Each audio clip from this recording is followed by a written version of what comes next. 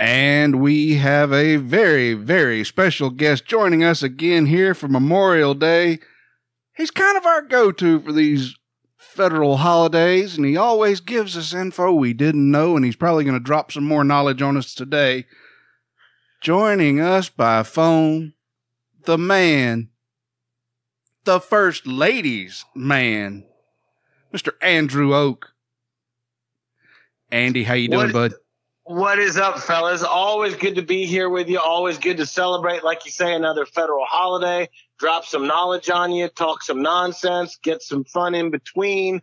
And I know it's Memorial Day, so I've got a theme for you guys, and you guys are great. It's fun to be on with you because you've always got interesting follow-ups and questions of your own, and that's what's fun. It's not just a rubber stamp kind of interview thing. So I'm throwing it out here to everyone that Memorial Day, we have to think about wartime first ladies. Memorial Day, I know everyone gets their cookout on and gets their drink on and has a good time, but we enjoy these freedoms in America that are provided to us by the lives and sacrifices and just relentless duty of our U.S. military. And I always try and put that first and foremost in Memorial Day because that's what we are. We are really memorializing. It's the lives of the soldiers and military members and their families that sacrifice to give us these freedoms. And when you think about that, these men and women of the White House, even more so the women, sacrifice part of their lives for us because they think they can make life better.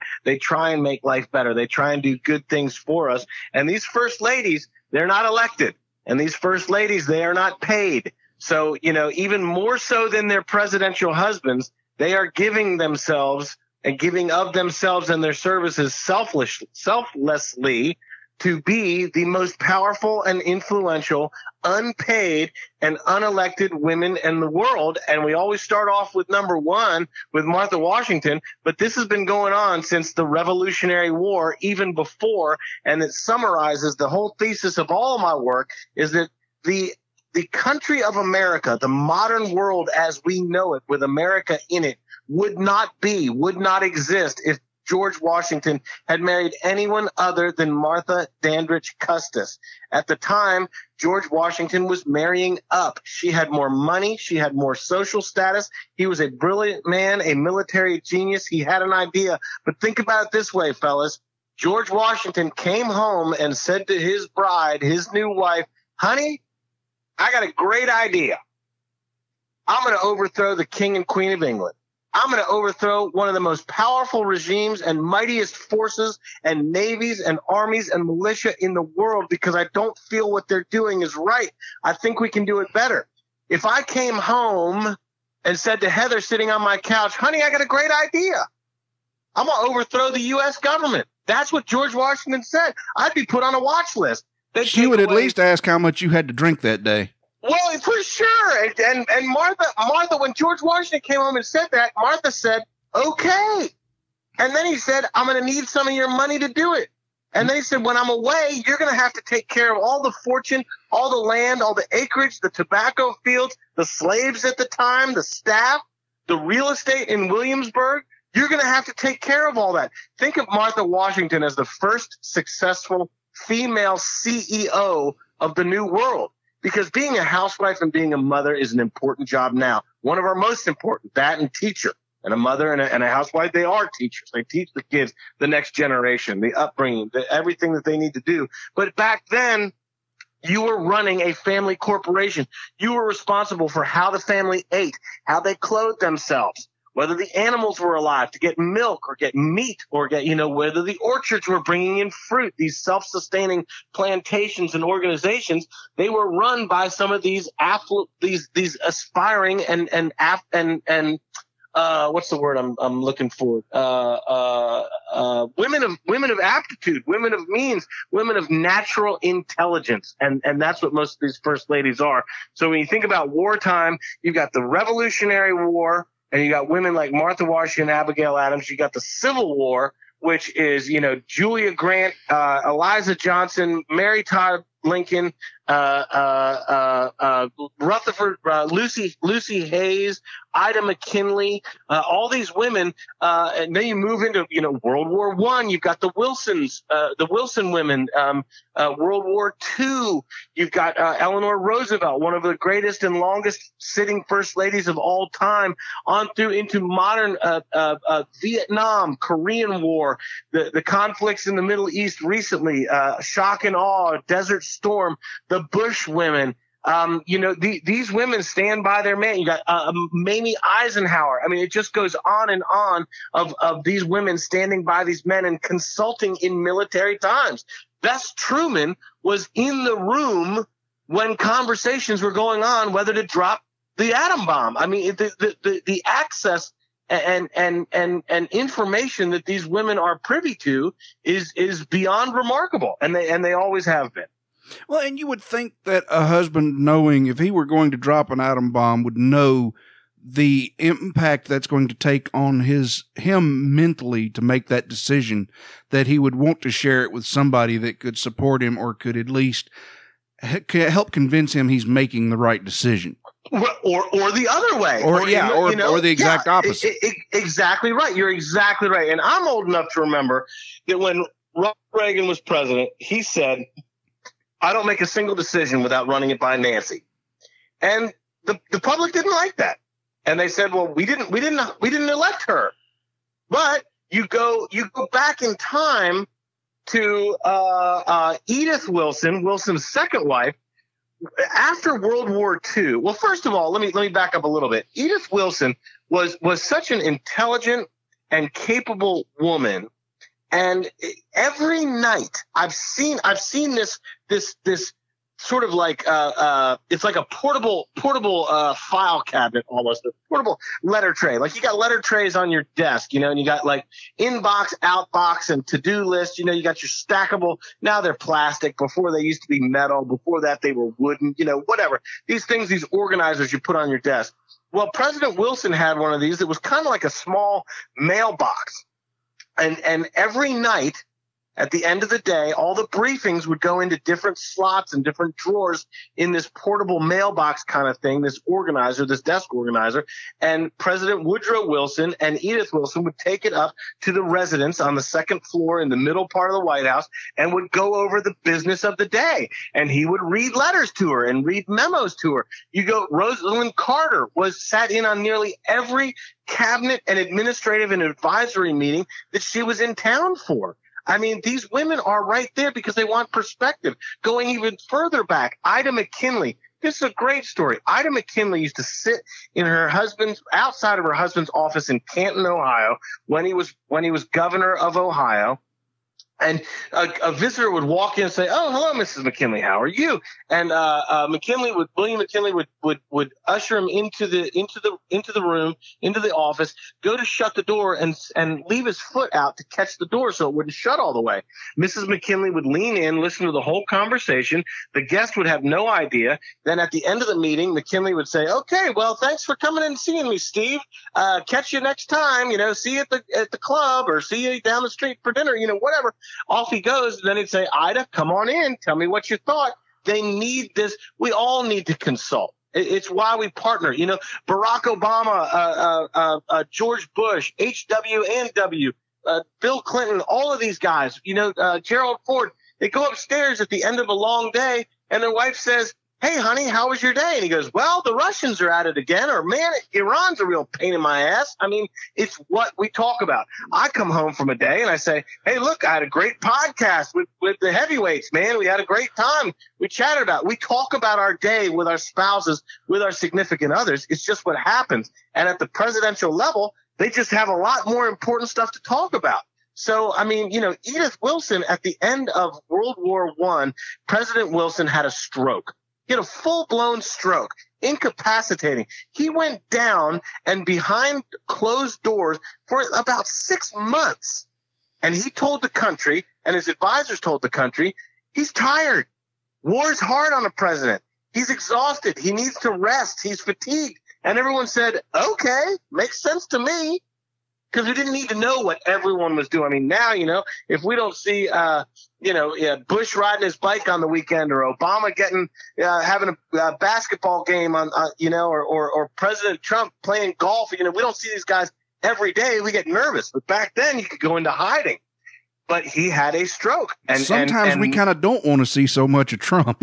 Well, sometimes a lot of people don't want to see a lot of any of these guys. It's very true.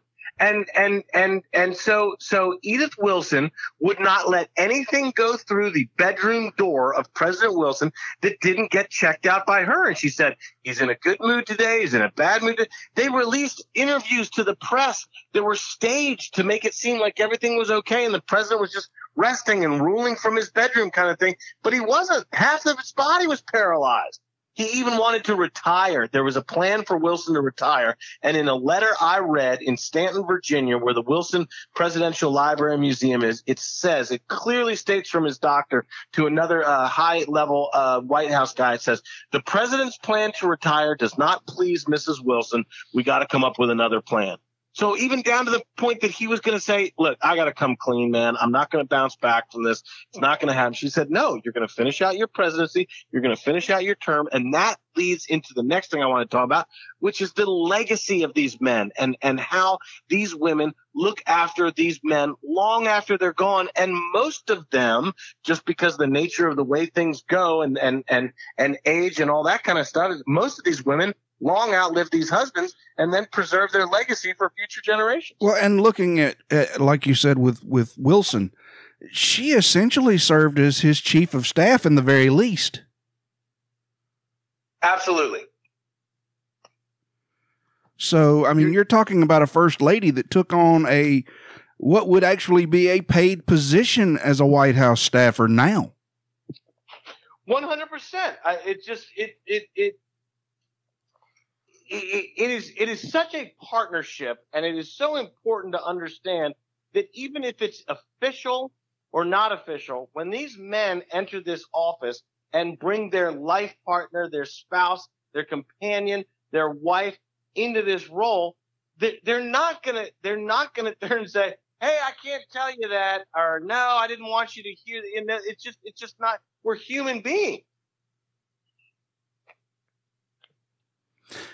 You're exactly right. And I mean, maybe that's something that because they spend so much time in the public eye, maybe we forget that. I think we do in a large part. I mean, we think that there's these clean lines and these definitions, or these people, because they've gotten to the point where they're president, that they're not human, or they're superhuman, or, I mean, we definitely hold them to a higher standard, and we should. We absolutely should. But we also have to remember that they are human. And that was such an interesting part of this journey that I did for C-SPAN, this series, First Lady's Influence and Image. And I mean, we care about these women because they're first ladies, because they lived in the White House, because they were married to presidents. But we also have to realize that they are human. They're young girls, they're sisters, their daughters, their aunts, their cousins, their girlfriends, their wives, later on their widows and grandmothers, and all of the things that we go through in life. We win, we lose, we live, we die, we laugh, we cry. All of these people do it too. We just don't expect them to because they're president and first lady. But they suffer great losses. Their feelings get hurt when you talk about them. Sure, they're privy to more information and more world travels and foreign diplomacy and all the other kind of things and military things that we have to go through and all this stuff. But at the end of the day, they are flesh and blood, and they can make mistakes just like we can, and they can have great successes. But the important part to remember about the women is, again, I can't say it enough times, that they are unpaid and unelected. There's no First Ladies 101. There are people that came before them at this point, many people that came before them at this point, and they can look at role models and have examples. But in one letter that I saw at the Massachusetts Historical Society, the Adamses kept nearly all of their correspondence. They were very historically minded and great archivists, not to mention all the great minds that they were in leadership and forming the country and the Continental Congress and everything. But there is a letter that Abigail Adams, it's the rough draft, sort of the pencil version, so we know what she wrote to Martha Washington, and she saved Martha Washington's reply. And she basically said, how did you do it? You know, how were you first lady in a world? We didn't even call them first ladies at that time. She was called Lady Washington and Lady of the Land and Lady Miss Washington.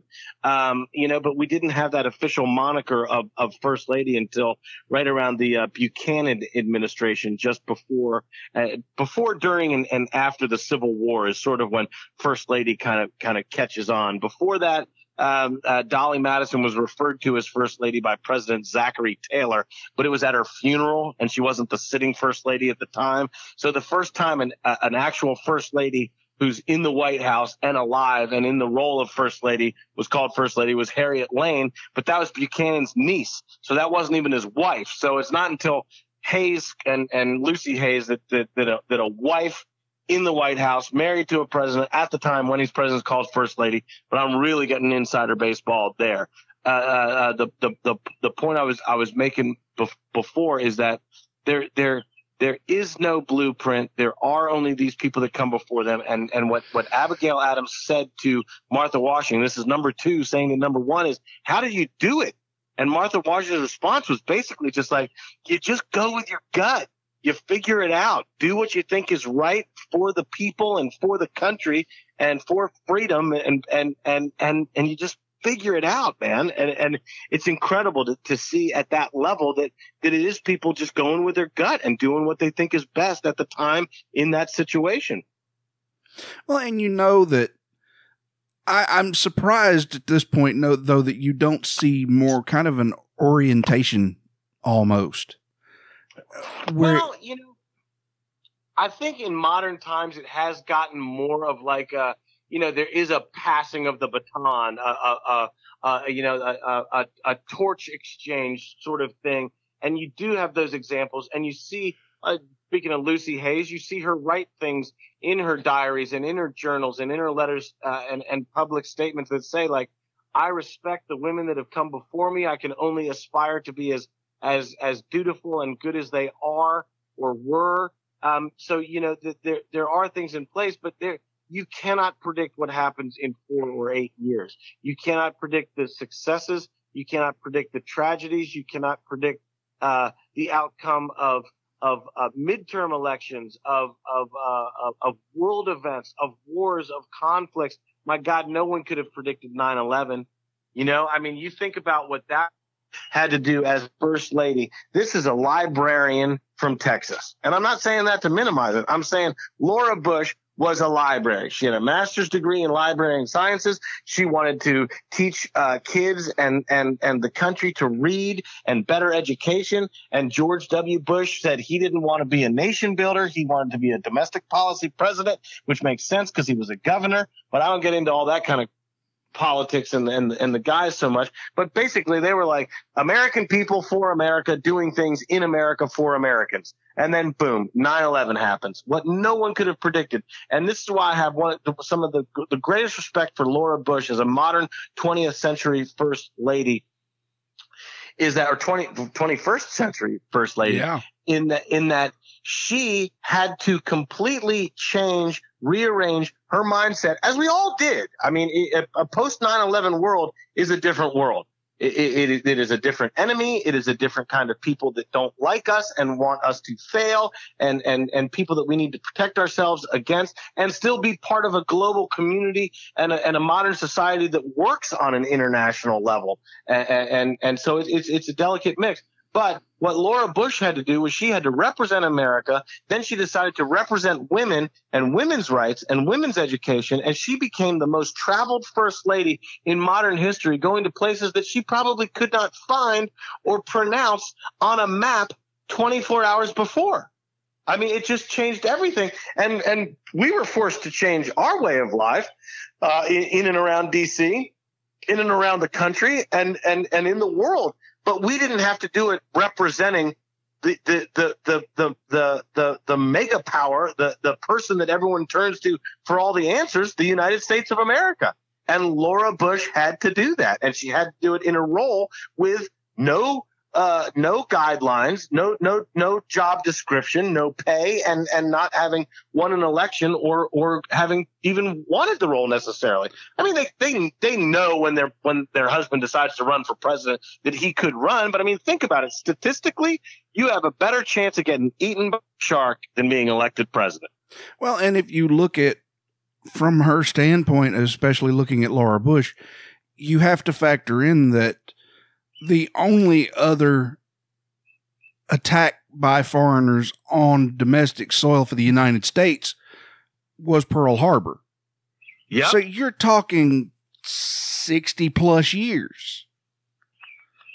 You're talking a generational change from one event to the next.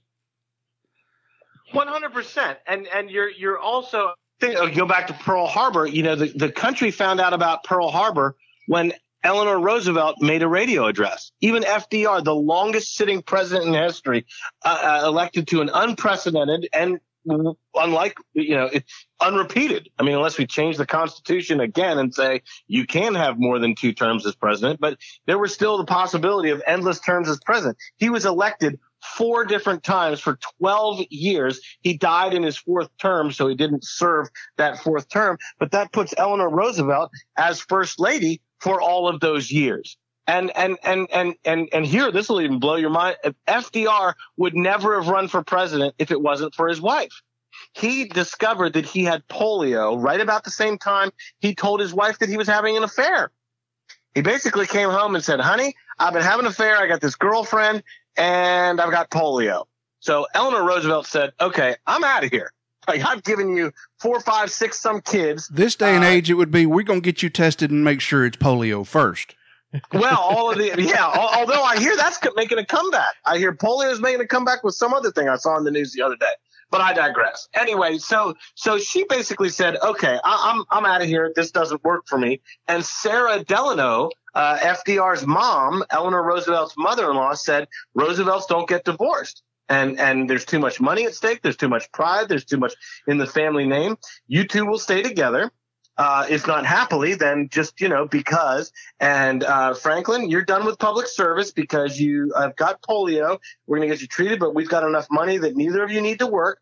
And you're just going to be Roosevelts, and you're going to have parties and cotillions and go to public appearances and do your thing. Well, Eleanor knew if that were the case, she'd be trapped in a house where she didn't even have a designated seat at her own dining room table because FDR's mom took the other head seat at the other side of the table. So she hired a guy named Lewis Howe, Howe. He was a political strategist from Bethesda, Maryland, hired him to get in. And basically, they redesigned a wheelchair that would look like just a regular chair, that he could look like he wasn't a cripple and wasn't physically handicapped and all the other stuff. So he could put on this sort of appearance and just sit at tables instead of stand. And he could still stand for a while. It could actually did a lot of physical things but a lot of things that kept him back. But basically, Eleanor Roosevelt resurrected and maintained his political career, went out on her own, was trained by Lewis Howe to represent her husband and have a career of her own, a public career of her own, just so she wouldn't be trapped in this house in a loveless marriage. For all the rest of her time. Under the thumb of her mother, a domineering mother-in-law. Exactly. So, I mean, the whole World War II, Pearl Harbor, all the stuff that goes along with that, and the longest sitting president in history, we basically have his wife to thank for that or credit for that. It's still the fact that he got that unprecedented term is still shocking to me. I really want, it's funny because the way the country, and I tread very, very lightly here because I hesitate to get into anything political, but with the way the fickle nature of the country that just goes back and forth and back and forth and back, I'm really surprised that any president goes 2 terms anymore, because people just, in today's day and age, I call it the iPodification of America. As soon as the iPod came out and people stopped buying albums and started buying singles, and the internet made instant gratification to think you can get stuff done in a snap, which in most part you can, but I mean, think about it. You can buy and sell and trade stocks. You can buy a house. You can apply for a mortgage, all zip, zap, zoom. It's on your phone. It's all instantaneous. Well, politics and people don't always work like that. Things need time to take root. Things need time to happen and things like that. And, you go back to like the Great Depression, Herbert Hoover and Lou Hoover, I've said this before on your show, I know, and I say in my books, are probably the 2 most capable and incredible human beings team, husband and wife team, to ever live in the White House. What they did outside of the White House and what they did as Herbert Hoover was the first orphan president. I'm sorry, it was the second orphan president. Andrew Jackson was the first.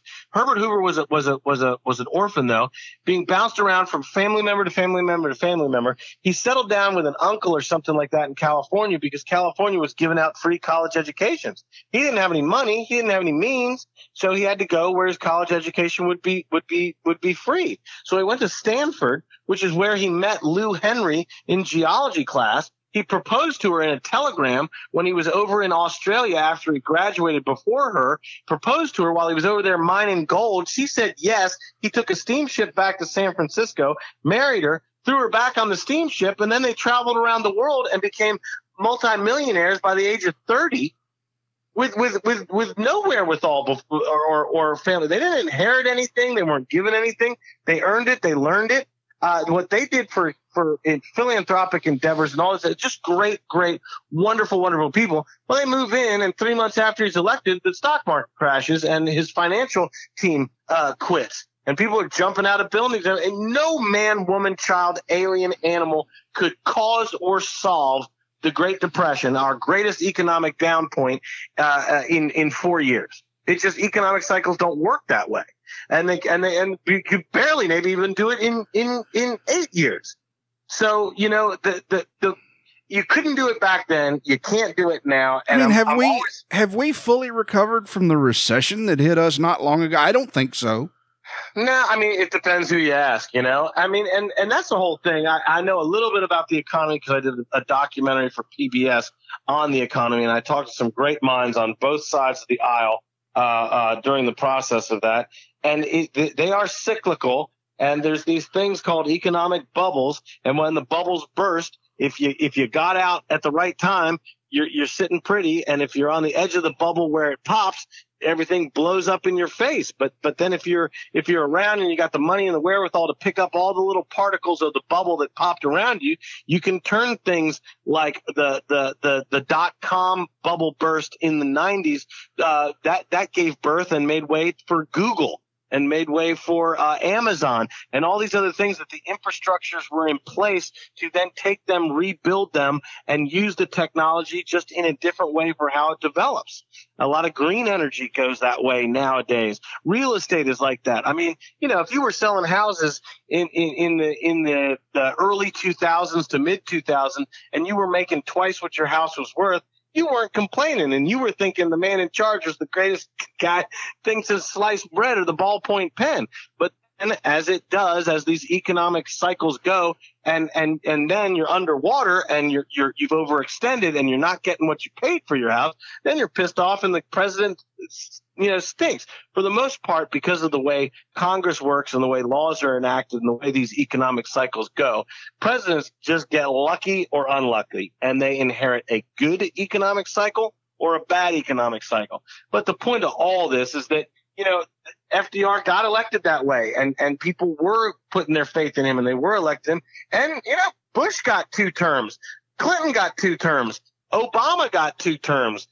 God knows what's going to happen, in 2020. I'm always surprised when the American public sticks with someone and gives them another 4 years to either ride the high out or try and keep fixing what they were fixing, or it's just it's weird. It's weird and an interesting thing to. We are in for a scary election cycle.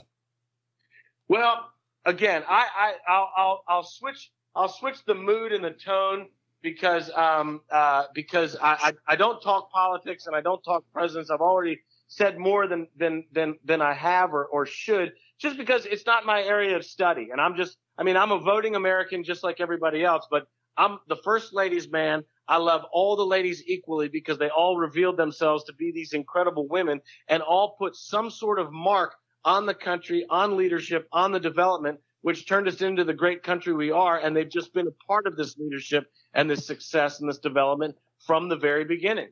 And I've got a first lady that I don't think I don't know much about her because I didn't hear a lot about her. And of course she was before my time actually, but Rosalind Carter. Okay.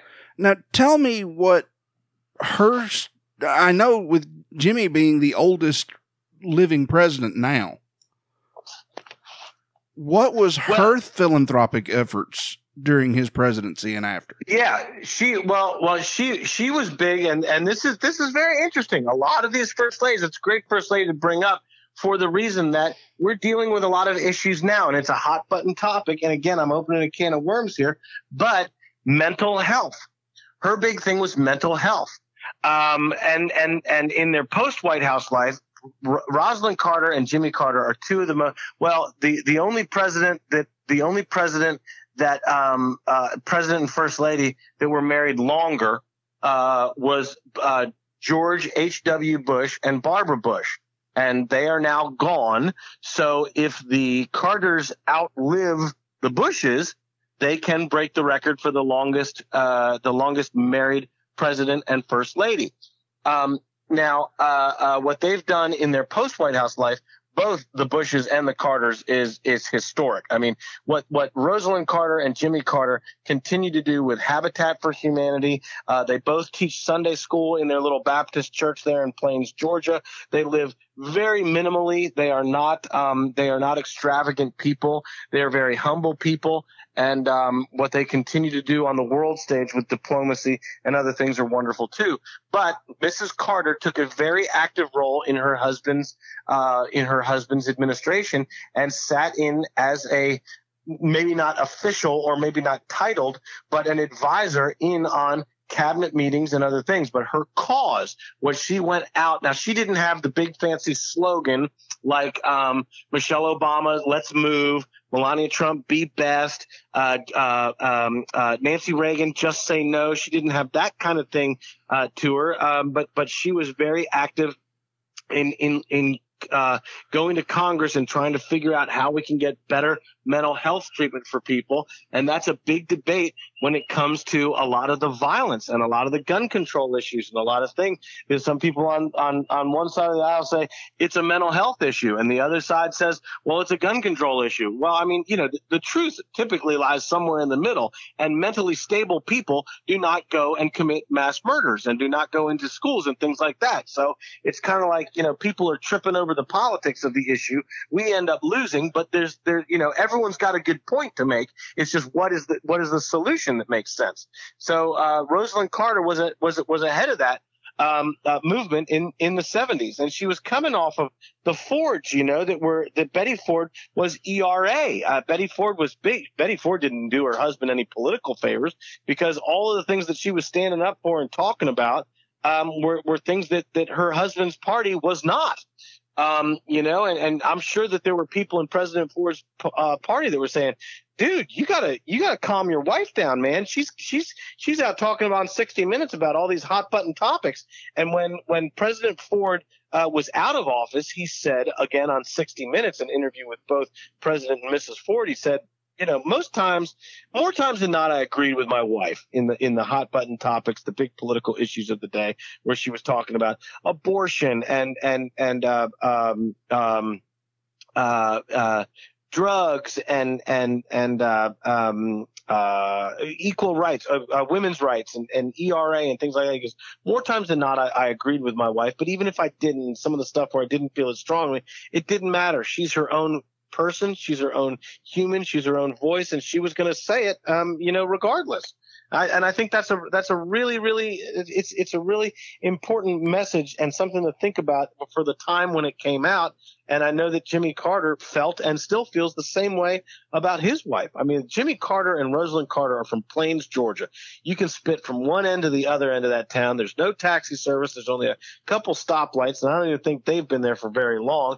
And there's almost no life without each other. They were very, very difficult to study as independent people because even Jimmy Carter's mother was the home nurse that took care of Rosalind's father when he was dying, I think cancer, when she was a teenager. And they all went to the same school, and Rosalind was best friends with Jimmy's sisters and hung out at the farm all the time. I mean, it's just their lives are continuously and endlessly intertwined. You know, that's more I've heard, more than I've been able to find out about Rosalind Carter, to be honest. And it's Jimmy, you hear plenty about. I mean, hell, I knew more about Billy than at this point than I did Rosalind. Good. Well, here's a great thing about my journey and my travels. I don't want to give too much away from the book. We should mention also too, firstladiesman.com. Unusual for their time on the road with America's First Ladies, Volume 1 and Volume 2. I'd love to sign some sets for your listeners. You can get it right there on the store page. I got First Ladies Man T-shirts, all that kind of good stuff. I got some 2XLs in too. I forgot to tell you guys that. We got the double X for the big boys. He got fat boy shirts. We got the big boy shirts in. We got the big boy shirts. But one of the stories I tell about being in Plains, Georgia, is that I was having dinner and I was about to have dessert, and the sheriff of the small Plains, Georgia town, I was giving him some information about my day that was incorrect. He said, "How'd your day go with the ranger?" Because the whole town is basically a national historic site, run and by the National Park Service. And this guy named Steve, Ranger Steve, took me around and told me all that he knew about Plains, Georgia, and Rosalind Carter and her family.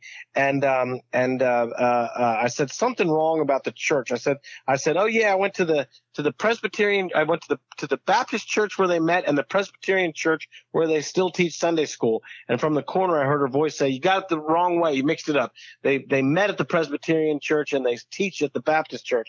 And the sheriff says, "I'd listen to her. She's in the family. That's Billy Carter's daughter." So I had dinner with Billy Carter's daughter and her husband. Good Lord. Did you have a Billy beer to wash everything down? I said, I go, "Listen, her name's Karen or Kristen. I forget. It's something with a K. I got so many women running around in my head. I got to keep them straight. So I keep the first lady straight. But we won't tell Heather. Yeah. The kids are well, she knows. She's one of the biggest, she's my stylist. She's my manager. She picks out my ties. She tells me when I'm umming and uhing too much, and when my information's good, and when she's brutally honest. She's a great asset to me. And yet she allows you to do this show. Well, we all have momentary lapses in judgment. But Karen or Chris, I'm almost positive it's Karen. Anyway, she lives down there in Plains, Georgia, and I was having peanut butter ice cream, homemade peanut butter ice cream with her, and she that sounds divine. It was unbelievable. It was unbelievable. They also make good chili there at the something Moose Saloon or the Buffalo Lodge.